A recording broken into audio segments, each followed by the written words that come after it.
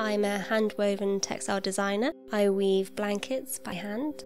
You're constantly doing something with weaving, whether that's winding a bobbin, threading up, coming up with your next design or your colourway, working out which warps need to be made or what yarns can be used. So there's never a time to stop.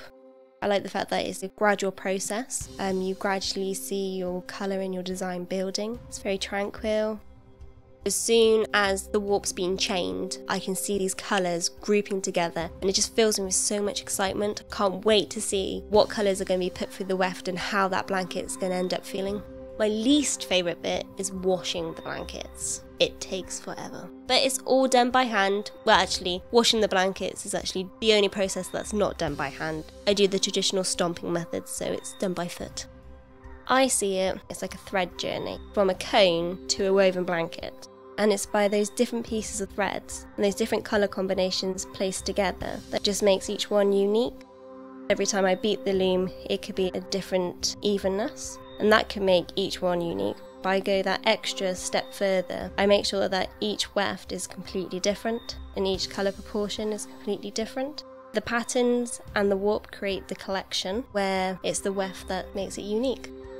I also like to design or adapt traditional patterns to make them my own. I like to do this because I feel that I'm still utilising skills and still keeping tradition going, but putting a modern twist on it. I love choosing colours. That's what makes each bit of the day exciting. The fact that yes, I am sat on my loom yet again, and yes, it is the same warp and it's another throw, but it's a completely different colourway. Colour helps you feel, so you can feel emotions through different colour combinations. It's not until it's on the tenter frame that I really see the true magic of the colours pushed through together. That's when you can stand back and really appreciate the work that I've just put into all of that and how wonderful and lovely it looks and feels. Once it's on the tenter frame, you can see each proportion is completely different. The colours are different. Yes, the pattern and the warp is the same, but it's just a truly individual piece of art. I don't get many faults, but I also see them as part of the handmade process. That's what makes it beautiful. You know it's been made by a human. Because I live in the Forest of Dean, I find it very relaxing, and I love the colour green because it's just everywhere. I look, there's so many different kinds of tones. I feel most relaxed when I'm outside, so that's why a lot of my inspiration comes from me walking around. There's so many different tones and colours and patterns to see. Just walking around the forest, there's so many different sections, different colour combinations. The patterns, I love the fir trees, how pointy they are. I just feel inspired all the time. So that's why it's been really important to me when I've been putting green through my warp. There's 2 or 3 different shades amongst that. So then when I'm weaving, I know that I've got 2 or 3 different shades that can go through the weft to make them look different.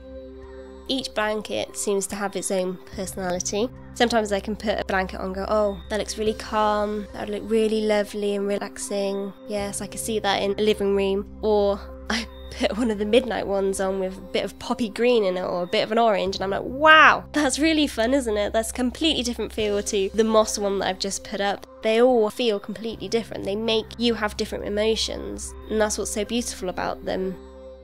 Making each throw unique means that only you will own that one. So there's only going to be one kind of that in the world. There won't even be 2 exactly the same.